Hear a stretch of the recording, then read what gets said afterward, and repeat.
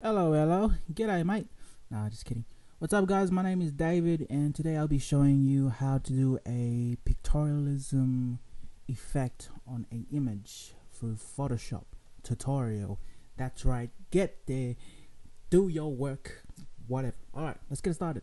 All of y'all know about pictorialism. If you don't know, I'll be putting a link down in the description so you can understand, read, and learn. Alright, so first, I like to unlock this main layer.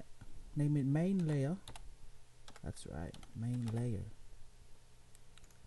And then what I like to do is click and duplicate this layer. Alright, so we got two layers. So first, on the main layer, what you need to do is go onto adjustments and just click on black and white. So this is like your adjustment layer. Use that, get the right, play around with it, and there you go. So this is what I'm choosing, and what I like to use in this is levels as well. Just playing around with the contrast, dodging and burning, and voila. Alright, so these two is done, right? Remember that. So what I like to do, by clicking on the main image, I like to go on to the brush tool. Got it? And you see this? That's right. Had to go. I like to choose a soft round pressure size, or soft brush or something, whatever. What do you call it? So I just choose this, as you can see, and I just put on the opacity down to 25 maybe. Yeah, and then since this is a brush tool, I recommend that you guys use the color black and white. So I'm just going to show you how you do it. So what I do here is just brushing on top here, there, just make a frame, try to make it look like that old vibe you see in film camera, something like that. Just keep on doing it. And if you want to add, like, some white into, to get that vibe, just click on white and then just add away. So there you go. So this is pretty good, starting to get better. So there. So alright, let's move on to that. So we go into the copy layer, and what we'll be doing in this layer is that we're going to be adding blur. So blur, yeah. So go to filter right here, filter, blur, and what I use is Cassine blur. So in here I just show right there, but I think 8 would do good. 8 will do good indeed. Alright, there you go. So there's a blur, as you can see. So what you're gonna do is that click main layer and then add mask. Voila. And by adding mask, most of y'all already know what mask is. So I'm not gonna get into detail because I gotta do this quick.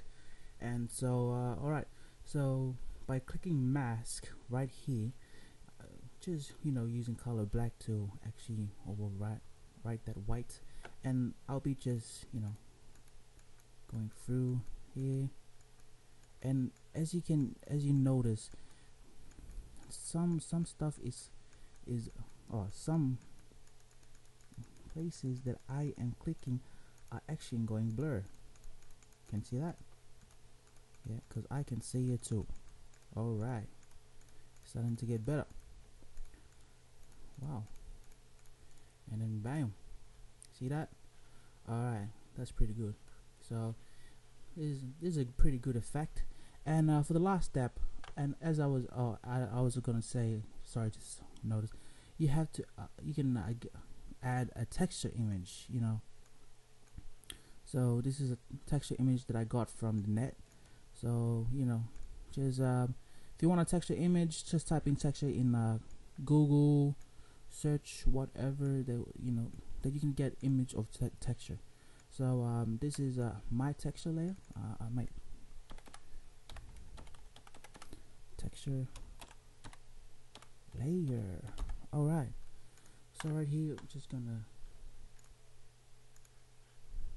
click right here, and I'm just gonna make it big. That's what she said. All right. Sorry, just had to dry joke. My bad. And click apply, and then this is your texture, as you can see.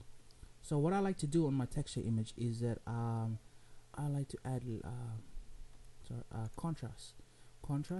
Just play around with it. For me, I just like any type of contrast. So right now, just get maybe levels, something. Play that, go darker, something like that, and then looks good. Starting to look good. So I'll just select these three and put it all the way down underneath blur, as you can see. So right now I'll be going to blur, and by right clicking, you go to blending option, and in blending option I just recommend just use just normal. You can there's a variety of stuff you can do, but for me I just like using normal. So right here, just clicking it, and then you can start to see the texture image coming through.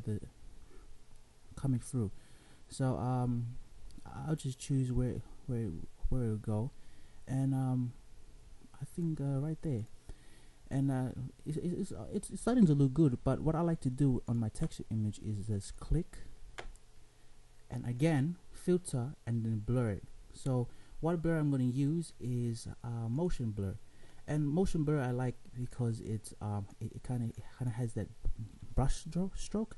So oh, there you go. So it's already shown. So right here, ankle, I recommend just doing 147, 90 degrees down. So this will just play around right here.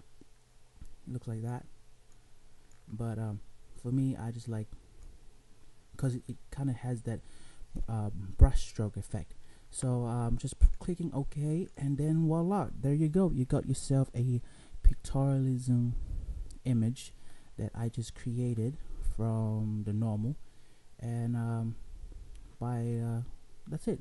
So if all y'all like this tutorial, please like, share, and if you think you don't if you're a type of those photographer that doesn't really like Photoshop, and you think Photoshop is whatever, you can shove your opinions up your ass, because I don't even give a shit. So yeah, and have fun with it. Don't forget to play around, subscribe. I don't subscribe, whatever, share it.